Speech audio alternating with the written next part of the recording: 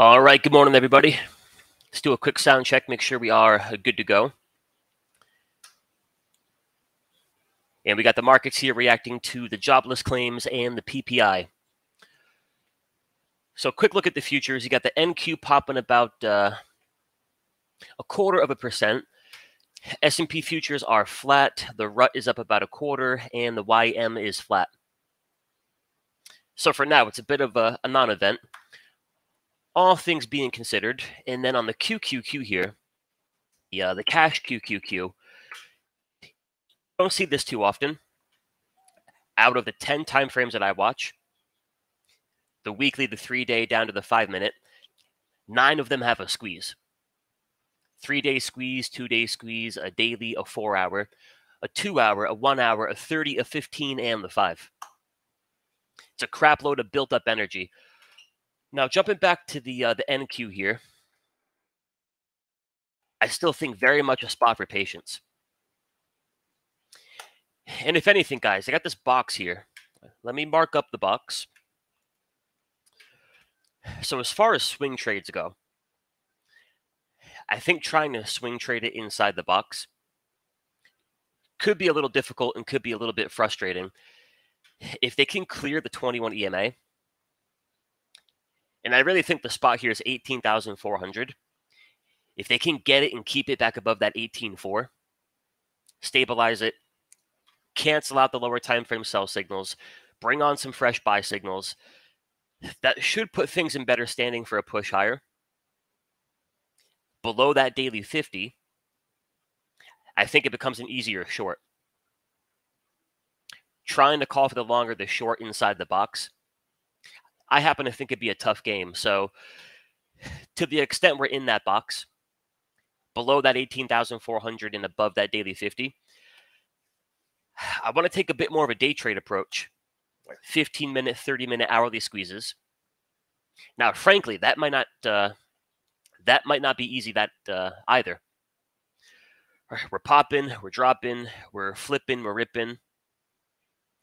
A lot of volatility here in the box, but I do think for a swing trade, don't be the don't have that temptation to be the first guy or girl to get long, to get short. Wait for a good break of the box. 1 or 2 closes back under the 50. Then I think you're looking for a swing short. 1 or 2 closes back above that 18,400. Then I think you can look for a swing long. In the 18,400, if you check out the 4-hour squeeze here,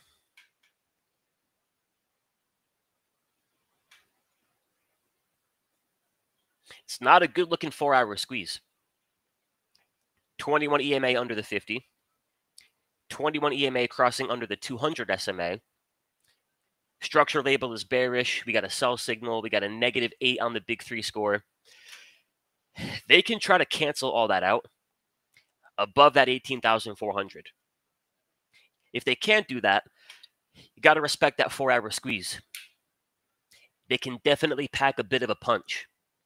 So there's your levels for the NQ, and then on the S&Ps here, the cash S&Ps, SPX,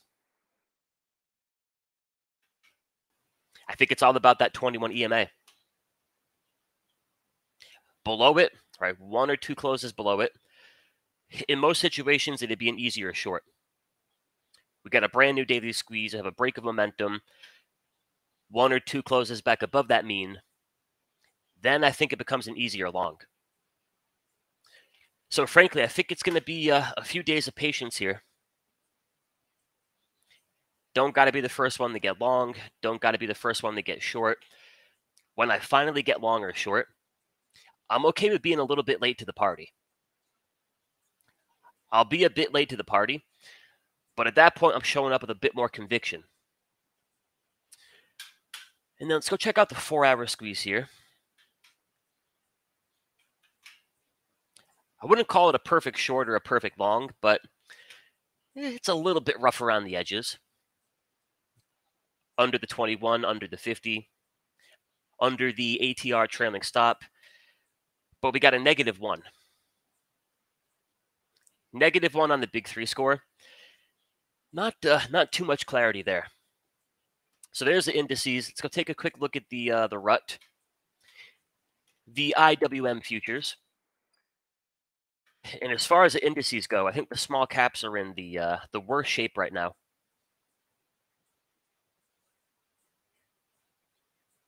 They've got a -1 on the daily.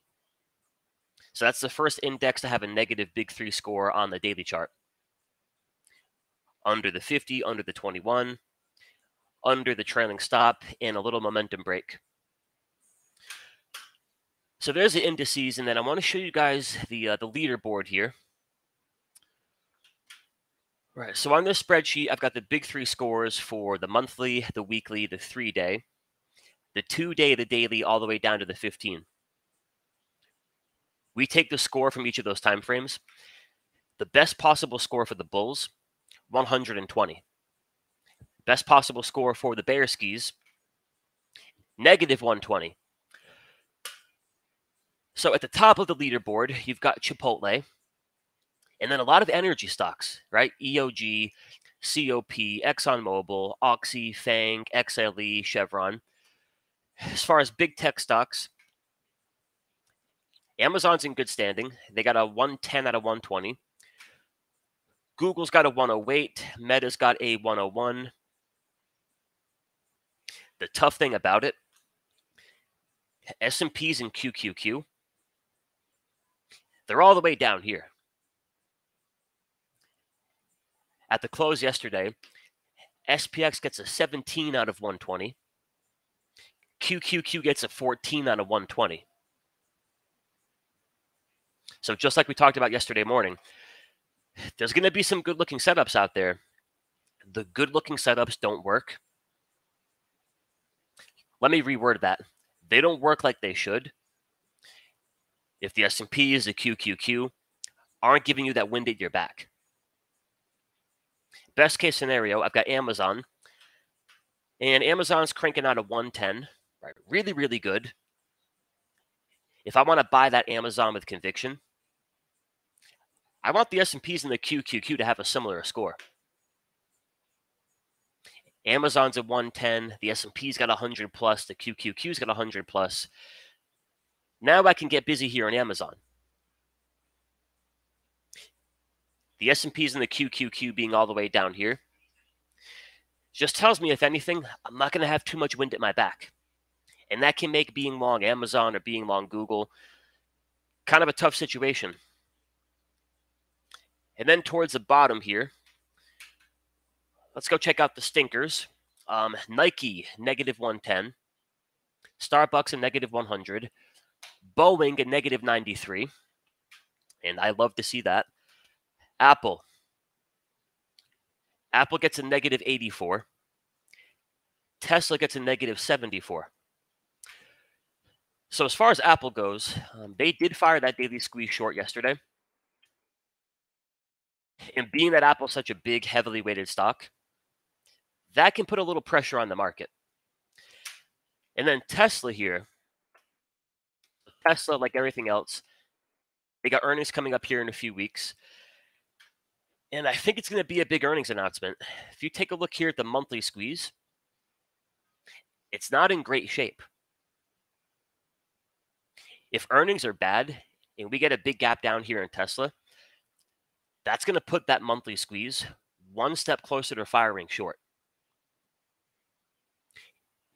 And you all know the rule of thumb when the squeeze fires short, that can trigger a push into about 2.5 to 3 ATR. -3 ATR is all the way down here at $70. Which, of course, that sounds like a stretch. Like, can Tesla really go down another $100? Well, if you take into consideration that inside of the squeeze, we've gone from 300 to 170. Yeah, if the squeeze actually fires short, Tesla's gearing up for a much bigger move lower.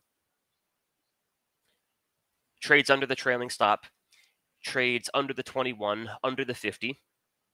21 crosses below the 50. And we got no momentum to be found. So I happen to think earnings for Tesla is going to be a bit of a big one. Should decide its short-term fate here sometime soon. So there's Tesla, and then for the energy stocks, all right, they're at the top of the board. The only thing I don't like about energy, I'm not getting a pullback to buy it. So it's a bit of a runaway train here. The reason I would love a pullback to buy it, the monthly squeeze. Hang tight here. My charts are freezing. All right, there we go. I would love a pullback here. If anything, just down to the daily 21 EMA to find a spot to buy some calls for this monthly squeeze. It's a really, really good looking chart. Squeeze, fresh momentum. It's above that trailing stop. Structure is bullish. The squeeze is bullish. We got the big 3 buy signal, and we got a 10 out of 12. When that monthly squeeze fires, that should open the door for a push into about 105. So what I would love to see here, and we'll see if the market cares, but what I would love to see, one more pullback, maybe down to that trailing stop, maybe down to that 21 EMA. One more pullback, find some support. At that point, I want to jump in.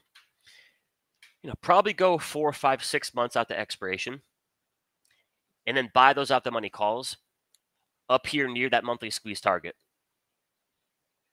You could buy the 100 calls, you could buy the 102.50s, you could buy the 105s. But I think a really, really good looking monthly chart. If you look at a few of the energy names like ExxonMobil, that's a good looking monthly squeeze. That calls for about 135. You've got Chevron.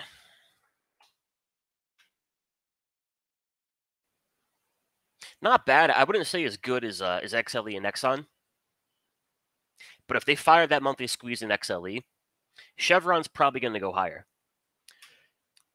So that monthly squeeze calls for a push into the recent highs, right around that 190. You've got EOG. That one's perfect. Yeah, that's a good looking monthly. If that fires, that calls for a push into about 140-ish. And then there is Oxy.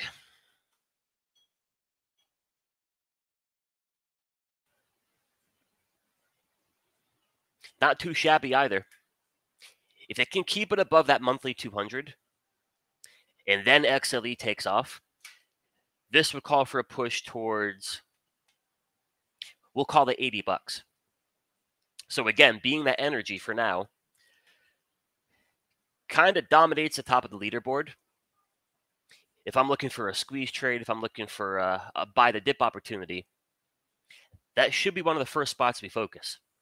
All right, not an Apple, not a Tesla, and frankly, for now, not even the S&Ps or the QQQ. Energy's got it going on.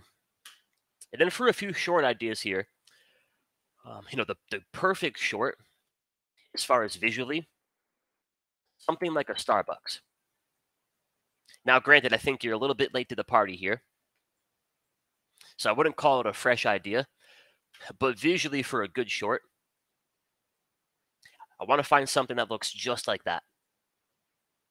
Big daily squeeze, 21 under the 50, 50 under the 200, big 3 sell signal, broken structure. All right, that worked as advertised. You short that near the 21, you catch that flush down to -3, you take your paycheck and you keep it moving. So a couple things here along the same lines. T-Mobile.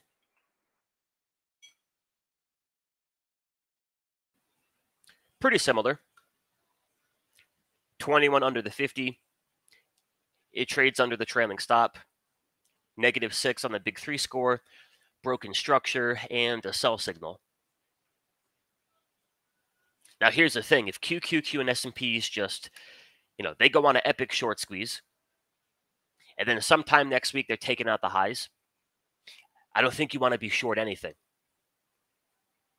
So going back to the QQQ real quick, before I can take a fresh short, my preference is we're getting the QQQ closing 1 or 2 candles below that 50.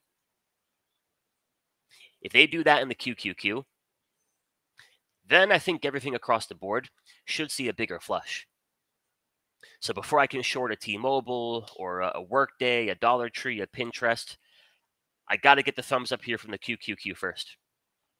But you got T-Mobile, and then ARC.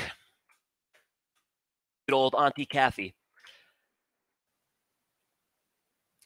I got to get the thumbs up from the QQQ first. But if the Qs can break, then I think ARC is setting up for a pretty good short.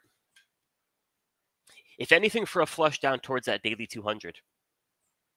Squeeze, broken structure, sell signal, -6. At the moment, it's an A+ short. And then you've got Home Depot.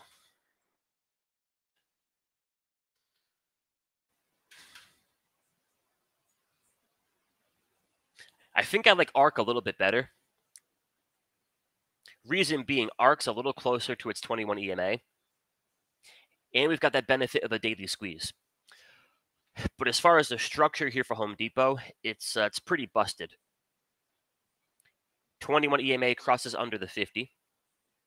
We got a negative shift of the trailing stop. Got ourselves a fresh sell signal.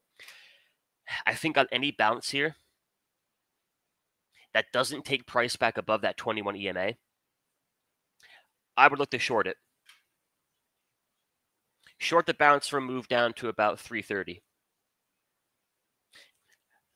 But realistically, at the end of the day, I think we can simplify our job by just trying to find a short in the QQQ or the SPX. If we get the thumbs up for a short in the indices, I think that makes our jobs that much easier. If I can short the S&Ps, I'm kind of covering all my bases. If Home Depot falls apart, if T-Mobile falls apart, if ARC falls apart, if Pinterest craps the bed, there's a very good chance they're crapping the bed because the S&Ps and the QQQ broke lower. You short the index, I think it's easier. And again, you kind of cover all your bases. But for now, guys, I got no bias. I'm going to be a patient fella. And I'm going to wait for a move here out of the box. If we're in the box, I can day trade it. Back above that 18,400, I'm looking for a long. Below that daily 50, I'm looking for a short. I think best case scenario inside that box, you try to go to bed in cash. Right. Day trade it, wine it and dine it, take it to Chili's, and then before the day's over, you drop it back off at the bus stop. Got to get a little bit more clarity here before I'm taking a fresh swing trade. Alrighty, so any questions, anything y'all want to take a look at, let me know here in the chat, and I've got you covered. Shall not be a dull day. Shall not be dull. Let's go see that 4-hour squeeze here.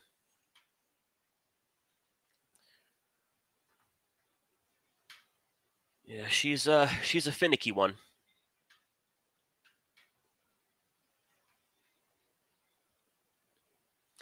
They're doing a good job of holding support. And frankly, they're holding it where they should. Right. They're fighting the good fight where they should. Daily 50. Problem is, if they can't cancel out that 4-hour sell signal, you got to keep an eye on that 4-hour squeeze. Yeah, it's a tough read right here. Day trade it. I think the answer for now is you day trade it. An NVIDIA short. Good morning, Paul. How are you? So for an NVIDIA short, got to get the thumbs up from the QQQ first. And you can imagine, right? If next week the QQQ is breaking out above 450, we're boogieing towards a brand new all-time high. What are the odds that NVIDIA can break lower? I wouldn't think that high. If the QQQ can take out the daily 50, and then we get a big dump, then I think NVIDIA is a much easier short. And if anything, if you're short in NVIDIA, I'd imagine that daily 50 would be one level for an initial bounce.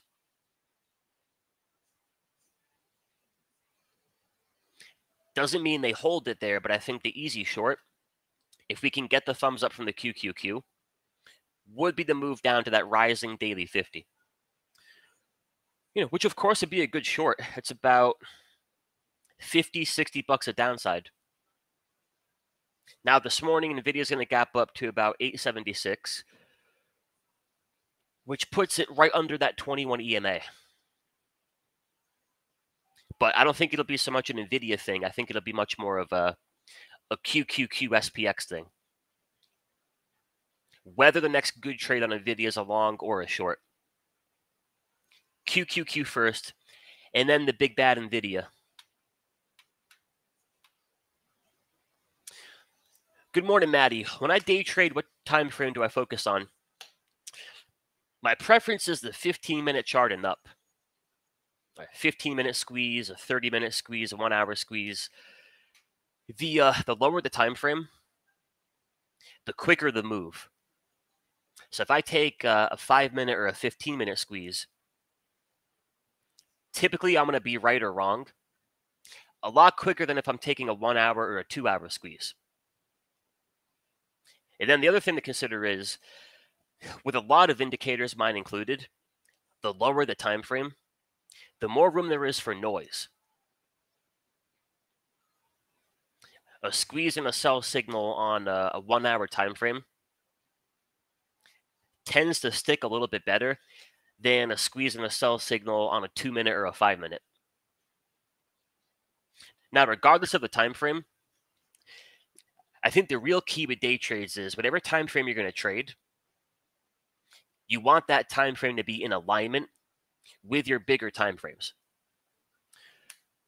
So let me find a good example. Maybe microchip. A good example. So let me try to find a better one. Maybe Amazon.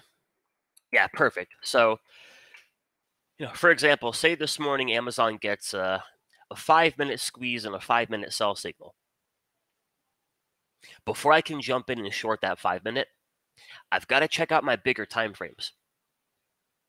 And what I don't want to do is get short on the 5-minute if the 5-minute signals are going counter trend to the bigger time frame signals. For Amazon here, that'd be the case.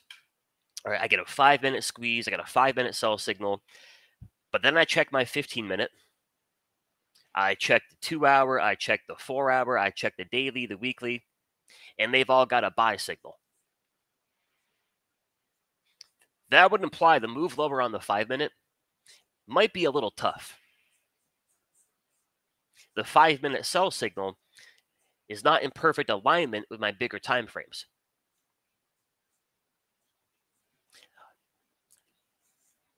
Best case scenario, if I've got a weekly, daily, 4-hour, 2-hour, 15-minute buy signal, I want to buy my 5-minute squeeze. I want those 5-minute signals on the same page as my bigger time frames. Now, a name like a Starbucks, that'd be much more ideal. Starbucks gets a 5-minute squeeze, 5-minute sell signal. I check my bigger time frames. They're all on the same page. 1-hour sell signal, 2-hour, 4-hour, daily, weekly. At that point in time, if I take that 5-minute squeeze for a short, I'm not fighting the bigger picture trend. I'm not fighting those bigger time frame signals. So whether it be a 5-minute, a 15-minute, a 30-minute, a 1-hour, you don't want to fall too much in love with that one time frame. You want to take that trade on that one time frame in alignment with the bigger picture. If that makes sense. Hopefully it does.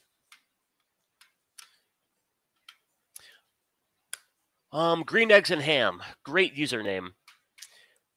Yeah, so for the energy idea, and again, I kind of want that pullback.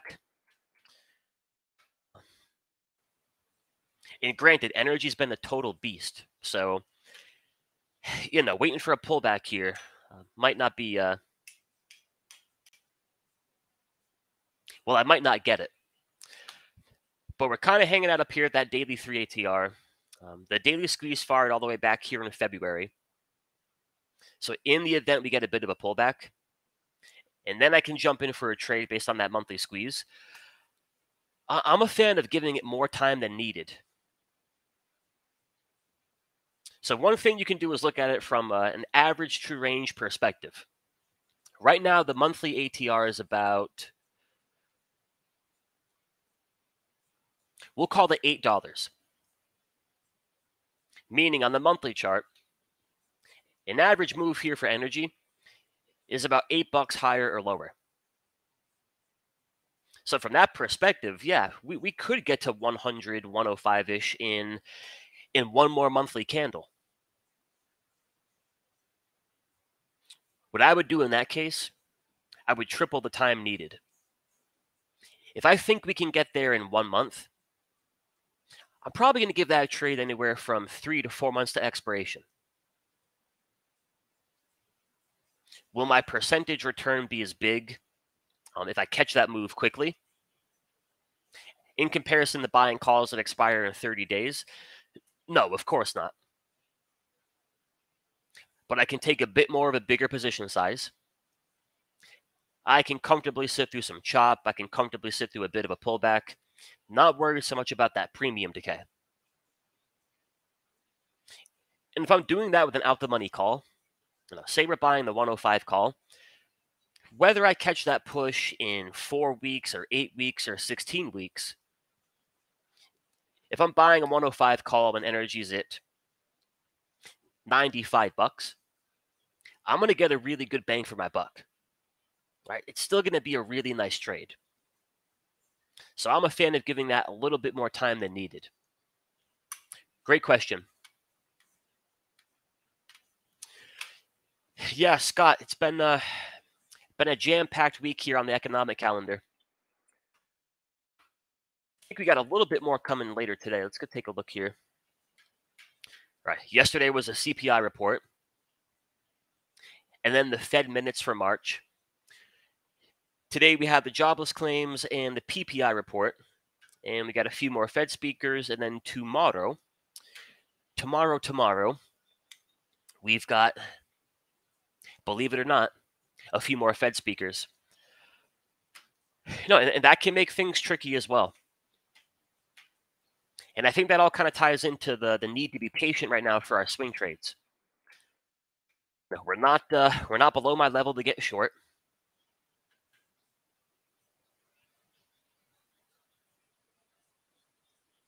We're not above my level to get long.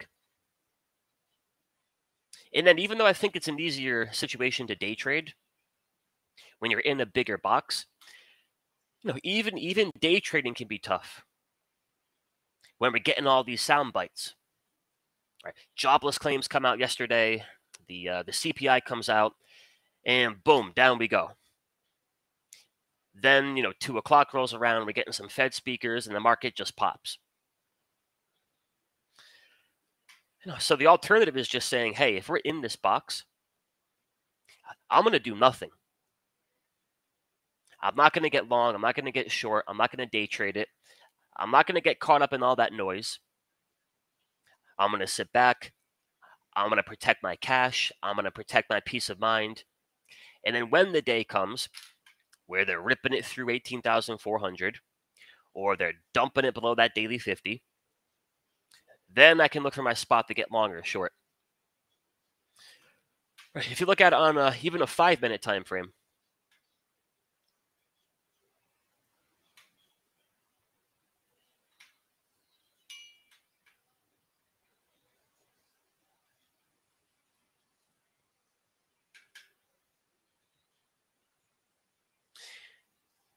if you can trade that kind of price action, then kudos to you. I know where I excel, And I also know where I suck, right? I kind of suck when we're getting price action like this. Oh, we're popping. Here comes the bulls. Nope. Wait a minute. Now we're pulling back, and then we're popping and we're dropping. It's a total chop fest. And every now and then you get a nice continued push. And every now and then you get a nice continued flush. But as far as clarity, at least for me, just speaking personally, it's not a spot where I've got a lot of clarity. If I'm going to take a shot at a long or a short, I've got to keep it as a day trade until we can get that bigger move out of this range. You know, and sometimes, guys, that's the best thing you can do for yourself as a trader.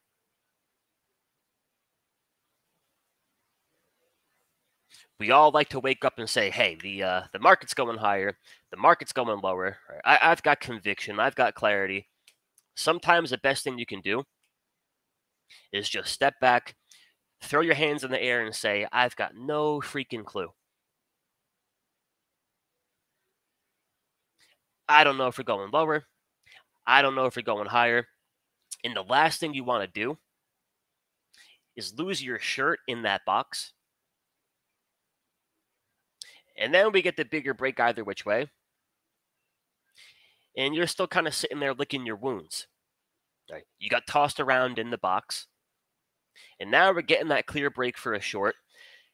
You know, at that point, you might not be too quick to want to get short. We get a bigger break for a long. Yeah, at that point, you might not want to jump in and get long. In the moment, it'll feel like you got to wait forever. In the grand scheme of things, it doesn't take too long. Let them chop it.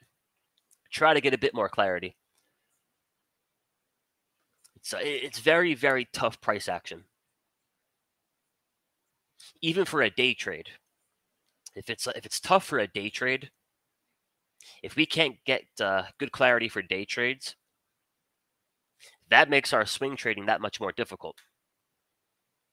You short the perfect short setup yesterday. Now we're popping a bit. You buy the perfect long setup yesterday, and now we're dropping a bit. A lot of frustration. Whole lot of frustration. So for those of you in my mastery, we'll be live today at 10:30 Central. The game plan is patience. The game plan is patience. What I don't want to bet on is another trade like Google. Right? The Google trade we had, which worked out really well, it's a bit of an exception to the rule. We bought Google on that flush. We caught a nice push towards our target. Google did that with no market behind it. Off goes Google. And then the S&Ps, the QQQ, they're a glorified chop fest. I'm glad it worked out for us on Google, but I don't want to keep on placing that bet. That we picked the one stock that can break out and trend higher while the market's going through a bit of an identity crisis.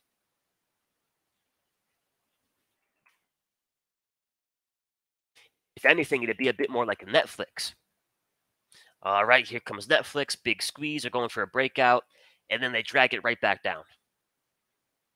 All right, I'm going to short Netflix now, and then they pop it $10 into the close. Tricky stuff. Tricky stuff.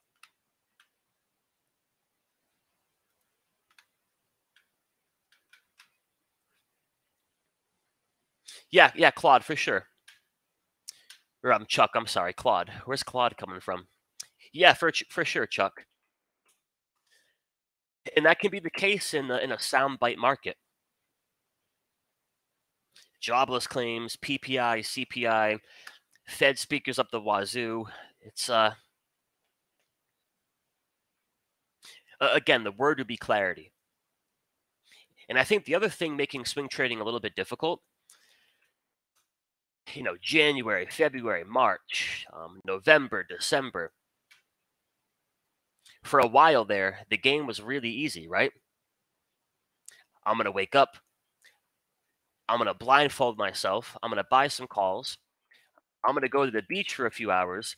And when I come back home, I'm probably making money. Well, we've all got to keep in mind, swing trading is never easier than when the S&Ps and the QQQ have just fired a weekly squeeze. Like talking about that wind at our back, that's the ultimate wind at our back. The weekly squeeze is over. And frankly, the weekly squeeze ended back in February. If you've noticed a big difference in your swing trade results from February-ish up to this point, I think that's one of the primary reasons. We're not trending higher every single week. Right? Take it a step further. We had the ultimate source of wind at our back from that monthly squeeze in the S&Ps. Right? That 1, 2, 3, 4, 5 month period from November to March, it'll never get better than that. Big compression, big buildup of energy, and then they're taking the thing from 4,200 to 5,200. Now we're at the point where, in most situations, that monthly squeeze is over. And it did its job perfectly. Fired at the 21 EMA, takes price directly into that 3 ATR target. So we all got to keep those two things in mind. The monthly squeeze, the weekly squeeze, they're pretty much over. We don't have that huge supply of momentum. And then to make matters a little bit worse, we're trapped in a giant squeeze setup here, with no real clear sense of, are we taking it long? Are we taking it short?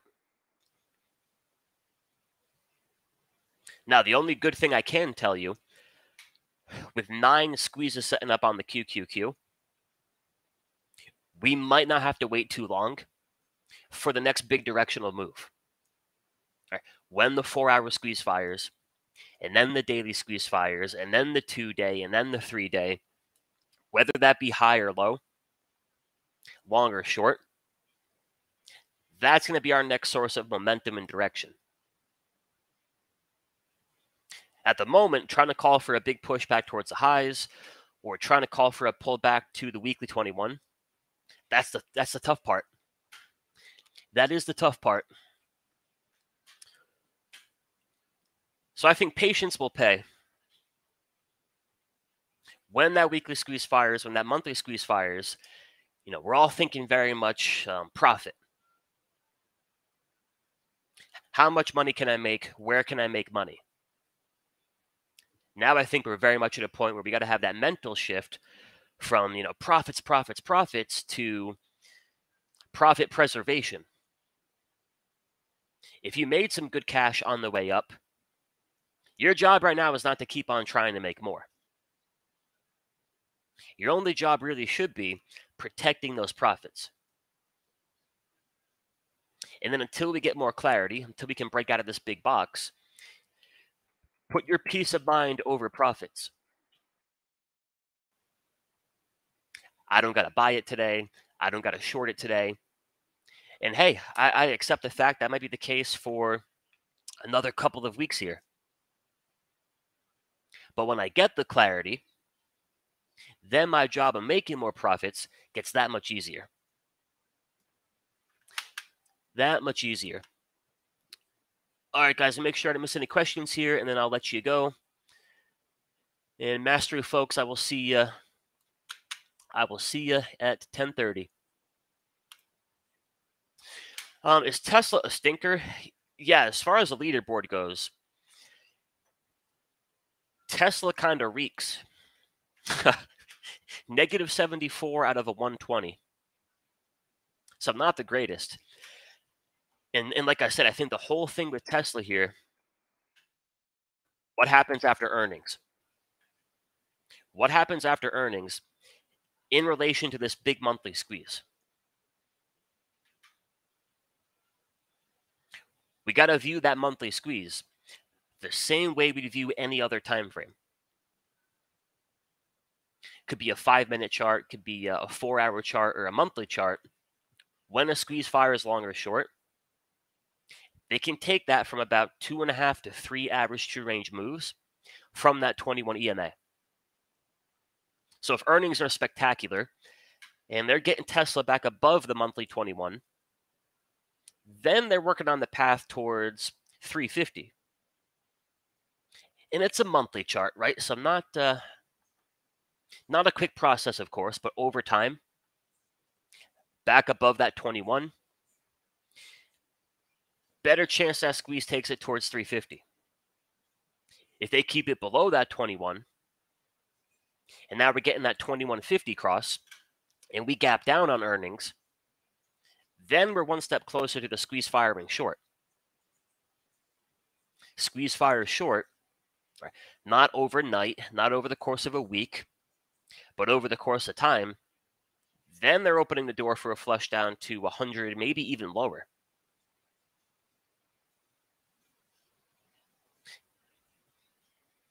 Might be a bit tough to think, yeah, can Tesla really go up $200 from here? Or vice versa, can Tesla really go down $100 from here? Again, it's down $130 inside of the squeeze. You go back to the monthly chart of the S&Ps, right? And then back in, November of last year, it might be a little bit tough to think, yeah, are they really going to take the S&Ps up $1,000? That's how the squeeze operates. It fires at the 21 EMA. That can take you to about 2.5 to 3 ATR. And now here we are up about $1,000 from that monthly 21. You throw that on the inverse chart, had it fired short, same outcome, opposite direction. So I'm not long or short Tesla. So no biases. Although I do like my muscle cars and my exotic cars. So I wouldn't call myself an EV kind of guy. But just simply from a squeeze perspective, all said and done, when that monthly squeeze breaks long or short, they take it long, we're somewhere up here. They take it short, we are somewhere down there. So it'll be an interesting earnings for sure. But all right, guys, I'm going to let you go here. As always, I appreciate you hanging out this afternoon. Mastery, folks, I will see you in about 2 hours. And again, folks, just a recap of the morning call here. Trading with clarity, it can be a very easy game. Trading without clarity, it's not the funnest thing. You might end up having more fun walking through rush hour traffic. So be patient. Don't be a hero. Don't be the first guy or gal to buy it or short it. My 2 levels here for a swing trade. Back above that 18,400 for a long. Below that daily 50 for a short. In between those 2 levels, yeah, we can look for a day trade. But frankly, even day trading can be tough with all the economic sound bites. So thank you again. I appreciate it. I wish you all the best of luck today, and I'll see you again tomorrow morning. Same time, same channel.